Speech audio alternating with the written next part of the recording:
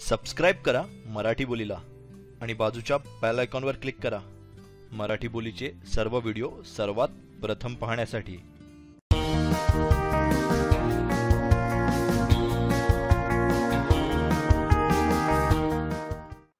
नमस्कार मित्रांनो, मी स्वप्नील समेळ मराठी बोली वाहिनीवरील सीएसएसच्या आजच्या चौथ्या भागात आपल्या सर्वांचं पुन्हा एकदा हार्दिक स्वागत करतो। तर मागील भागामध्ये आपण अँकर स्टेट विषयी माहिती घेतली। आता आज आपण बघणार आहोत सीएसएस बॉक्स मॉडेल्स विषयी माहिती। तर पुन्हा एकदा blank.html वरती जाऊया आणि मी याचं टेक्स्ट चेंज करतो। टेक्स्ट येतो सीएसएस। ओके, माफ करा, माझी जी भाषा आहे ती मराठी होती। CSS box models. ओके, तर सीएसएस बॉक्स मॉडेल्स म्हणजे काय? तर मागील भागामध्ये आपण ड्यू टॅग विषयी माहिती घेतली। ड्यू म्हणजे डिव्हिजन टॅग, जो आपल्या पेजला वेबसाईटला वेगवेगळ्या डिव्हिजन मध्ये वाटतो। हा टॅग सगळ्यात महत्त्वाचा जेव्हा आपण मोठमोठ्या वेबसाईट बनवतो, त्यात मॅक्सिमम सर्वात जास्त वेळा जर कुठला टॅग वापरला जात असेल तर तो डिव्हिजन टॅग आहे। कारण आपल्या वेबसाईटचं एक पेजवरती वेगवेगळे छोटे छोटे बॉक्सेस असतात, छोटे छोट्या जागा असतात, एक्स्ट्रा पेजला डिवाइड केलेलं असतं आणि त्या डिवाइड करण्यासाठी ड्यू टॅग वापरलं जातं। तर आपण आता ह्या ड्यू टॅग विषयी माहिती घेणार आहोत। आपण ह्या ड्यू टॅग वरती आपण आता सीएसएस बनवूया, याला एक आयडी देऊया आपण या ड्यू टॅगला आणि ड्यू 1 हा आयडी दिलेला आहे पहिल्या आपल्या याला। आणि याच्यामध्ये मी असंच टेक्स्ट लिहितो, डिव्हिजन 1। ओके, मी याला पहिले सेव्ह करतो, फाईल सेव्ह ॲज, आणि सेव्ह ॲज नाव देतो याचं सीएसएस box models .html आणि मी सेव्ह केलेले। मी इथे हे लिंक प्रेस करतो जेणेकरून आपल्याला लाईव्ह याचा प्रिव्ह्यू दिसेल। दिस इज डिव्हिजन 1 इथे आलेलं। या डिव्हिजनला कॉपी करतो आणि अजून अशा 2 डिव्हिजन बनवतो। दोन्ही डिव्हिजनचा आयडी 2 आणि आयडी 3 दिलेला आहे। दिस is division 2, this is division 3। तर तुम्हाला दिसत असेल इथे हे वेगवेगळे 3 पॅराग्राफ फॉर्मॅट सारखे, पण हा पॅराग्राफ फॉर्मॅट नाही, मी डिव्हिजन बनवले आणि डिव्हिजनच्या आतमध्ये डायरेक्ट टेक्स्ट लिहिलेलं आहे। तर आता सर्वप्रथम याच्याशी सीएसएस कुठलीही जोडलेली नाहीये, त्यामुळे मी आपल्या हेड टॅग मध्ये इथे लिंक टॅग देतो आणि हे आपोआप आलेलं आहे असं तुम्हाला वाटत असेल तर लिंक नंतर मी टॅब प्रेस करतोय। आपला हा ब्रॅकेट सीएसएस मध्ये आपण इमेज टाकलेला असल्यामुळे हा जो पार्ट आहे हा आपोआप येतो, बाय डिफॉल्ट येतोय, कारण मी टॅब प्रेस करतोय। तर इथे मी style.css देतो, म्हणजे आपली style.css या पेजवर लिंक झालेली आहे। तर आता आपण style.css वर जाऊया। सर्वप्रथम इथे आपण बघूया, इथे डिव्हिजन टॅग साठी पहिले आपण कुठला कोड लिहिलेला आहे। तर इथे डिव्हिजनच्या पी साठी कलर रेड वापरलाय, बाकी कुठलाच कोड इथे लिहिलेला नाहीये। ठीक आहे, तर मी याच सीएसएस मध्ये जसं आपण आयडी वापरलेला आहे, तर आयडी साठी हॅश div1 ब्रॅकेट मध्ये, आणि इथे मी वापरणार आहे, तर इथे आपण बॉक्सला आपण विड्थ देणार आहोत। विड्थ देऊया आपण याला 200 पिक्सेल सेमीकोलन, आणि हाईट पण देणार आहोत, हाईट पण आपण देऊया 200 पिक्सेल सेमीकोलन। तर आपल्याला इथे फरक दिसत असेल, डिव्हिजन 1 चा बॉक्स मोठा झालेला आहे। आपण याला बॅकग्राऊंड कलर पण देऊया, जेणेकरून बॅकग्राऊंड कलर आपण याला देऊया लाईट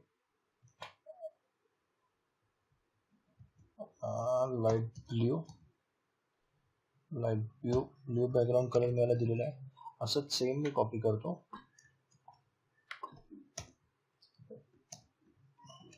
डिव्हिजन 2 साठी आणि डिव्हिजन 3 साठी। तर आता तुम्हाला सगळं एकत्र झाल्यासारखं वाटत असेल, तर याच्या सगळ्यांचे कलर आपण बघूया। लाईट ब्ल्यूच्या ऐवजी एक मिनिट, आपण याला ओके, आणि असं लाईट ग्रीन देतो आणि इथे मी याला देतोय बॅकग्राऊंड कलर असल्यामुळे लाईट येल्लो देऊया. ठीक आहे, तर असे 3 रंगांचे डिव्हिजन. या डिव्हिजनची ऍक्च्युली हाईट थोडी छोटी करतो जेणेकरून आपल्याला तिन्ही डिव्हिजन दिसतील. 150 देऊया.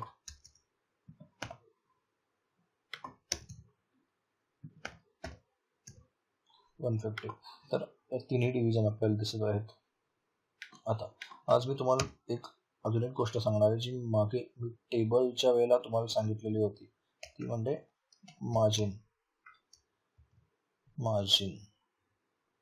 मार्जिन मी देतो 10 पिक्सेल सेमीकोलन. तर तुम्हाला कळत असेल D1 ला मी मार्जिन दिलेलं 10 पिक्सेल. मार्जिनचा अर्थ ह्या डिव्हच्या बाजूची पूर्ण जागा, म्हणजे D1 पासून इतर सगळ्या एलिमेंट पासून, म्हणजे left, right, top, bottom 10 pixel सोडलेली आहे. D2 ला आपण मार्जिन देऊया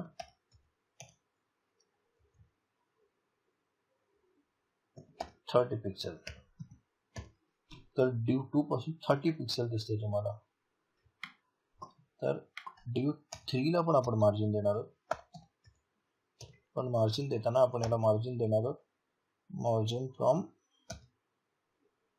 लेफ्ट, आणि इथे आपण मार्जिन देणार आहोत मार्जिन फ्रॉम लेफ्ट असणार आहे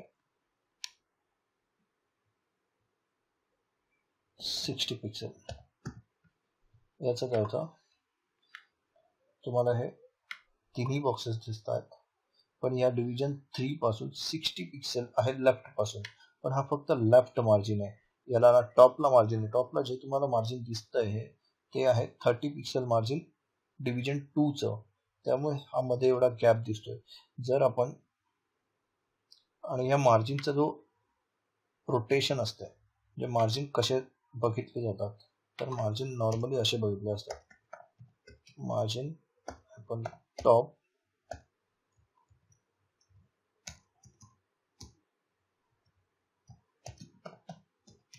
मार्जिन हायपन राईट,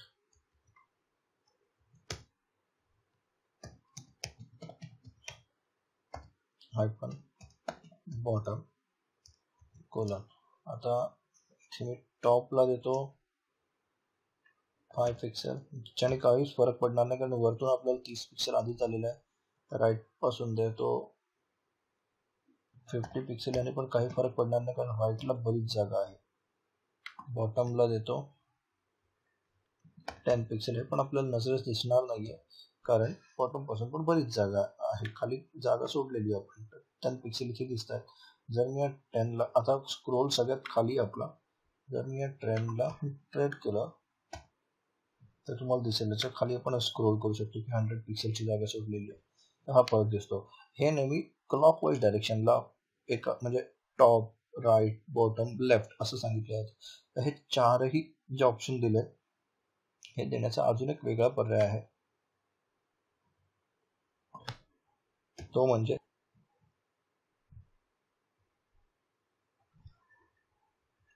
पर्याय म्हणजे असा आहे की मार्जिन नंतर आपल्याला कोलन द्यायचा आहे, आणि त्या कोलन मध्ये आपण देणार आहोत जसे आधी दिलेले तसंच मी देणार आहे. फक्त मी आता इथे 50 pixel comma 10 pixel comma 100 pixel कॉमाची गरज नाही आपल्याला इकडे.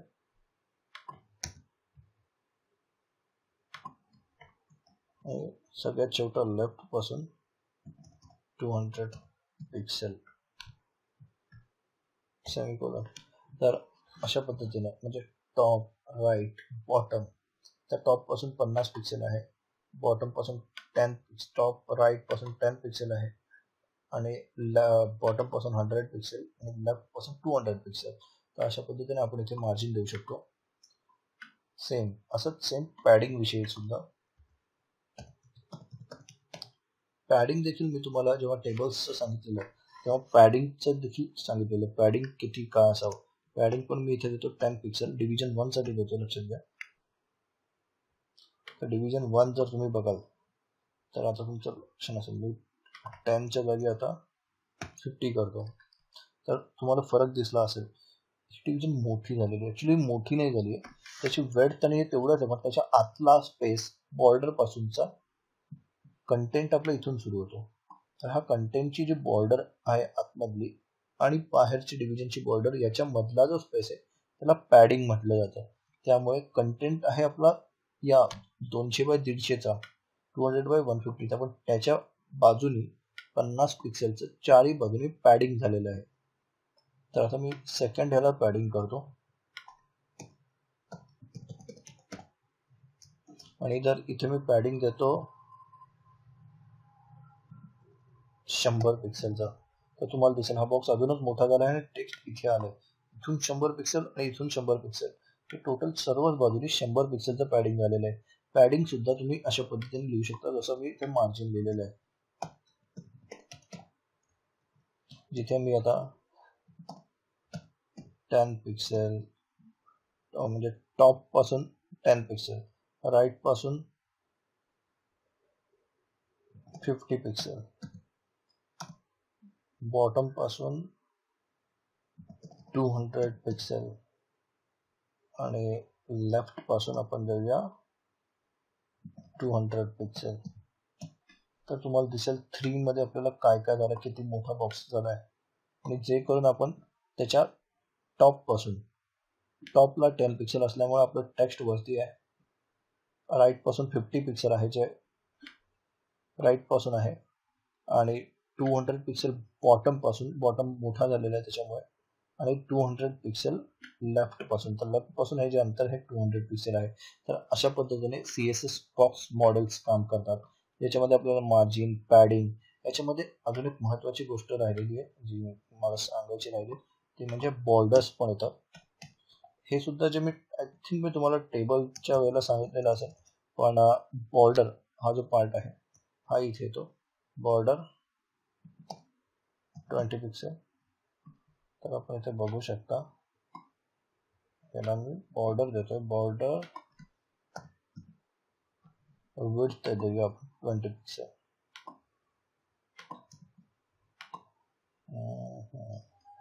यानंतर आपल्याला द्यायचे बॉर्डर स्टाईल. तर बॉर्डर स्टाईल देणार आहोत आपण hyphen style, border hyphen style. Style मध्ये आपल्याला बरेच ऑप्शन्स मिळतात. तर स्टाईल आपण याच्यातली देणार आहोत डॅश, तुम्हाला इथे दिसेल डॅश बॉर्डर आलेली आहे.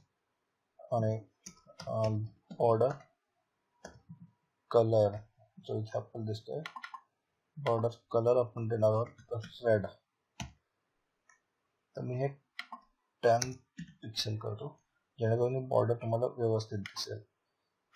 तर इथे मी एक वेगळ्या प्रकारे बॉर्डर देणार, इथे सिंपल राहिलेलं आहे. बॉर्डर त्याच्यामध्ये मी देणार आहे 5 पिक्सेल, नंतर देणार आहे डॉटेड आणि देणार आहे कलर, देणार आहे रेड कोलन. तर तुम्हाला दिसत असेल इथे जी बॉर्डर तयार झाली सेकंड डिव्हिजनला, ती एक डॉटेड बॉर्डर तयार झालेली आहे. पहिल्या याच्यात देखील आपण डॅश वापरलेली आहे, तर डॉटेड बॉर्डर वापरली आहे. तर चौथ्या ह्याच्यात पण आपण एक बॉर्डर देणार आहोत, बॉर्डर इथे आपण देणार आहोत 2 पिक्सेल आणि कलर देणार आहोत, त्याच्यामध्ये कलर आपण आधीच्या याला जो वापरलेला आहे तसंच आपण इथे देणार आहोत सॉलिड, आणि कलर देऊया आपल्याला रेड, मग ते तोच कलर देऊया. आता तुम्ही या 3 बॉर्डर्स मधला फरक बघू शकता. इथे 2 पिक्सेलची, जी मी 5 पिक्सेलची करतो म्हणजे व्यवस्थित दिसेल तुम्हाला. तर इथे 5 पिक्सेलची बॉर्डर आहे, इथे डॉटेड बॉर्डर आहे, तर इथे डॅश्ड बॉर्डर आहे. तुम्हाला याचा फरक कळलेला आहे की डॅश बॉर्डर मध्ये आपण मुख्यत्वे करून जेव्हा कुपनची वेबसाईट वगैरे असते तेव्हा अशा प्रकारच्या बॉर्डर्स आपल्याला दिसतात. तर अशा पद्धतीने मी आज पॅडिंग, मार्जिन, बॉर्डर्स, नंतर बॉक्सेस कशी बनवायचे हे तुम्हाला दाखवलेलं आहे. यावरती काही शंका असतील किंवा तुम्हाला करताना काही अडचणी आल्या तर माझ्या या व्हिडिओवरती कमेंट्स करा, मी तुम्हाला उत्तर देण्याचा प्रयत्न करेन. त्यानंतर माझ्या मराठी बोली या वाहिनीला सबस्क्राईब करा. सबस्क्राईब केल्यानंतर बाजूला जो बेल आयकॉन आहे, जी घंटा आहे, त्याच्यावर क्लिक करा आणि नोटिफायला ओके करा. म्हणजे माझे पुढचे सगळे व्हिडिओ तुम्हाला सर्वप्रथम दिसतील आणि तुम्ही नवीन नवीन विषयावरती शिकू शकता, CSS वरती पूर्ण ज्ञान मिळवू शकता. त्यासाठी या चॅनलला सबस्क्राईब करणं खूप महत्त्वाचं आहे. सबस्क्राईब करणं पूर्णपणे मोफत आहे. तुम्हाला फक्त त्या बटनावर क्लिक करायचे आहे. तर माझा व्हिडिओ तुम्हाला आवडला असेल तर लाईक करा, इतर मित्रांबरोबर शेअर करा आणि सबस्क्राईब करा. जय महाराष्ट्र. धन्यवाद. सबस्क्राईब करा मराठी बोलीला आणि बाजूच्या बेल आयकॉनवर क्लिक करा मराठी बोलीचे सर्व व्हिडिओ सर्वात प्रथम पाहण्यासाठी.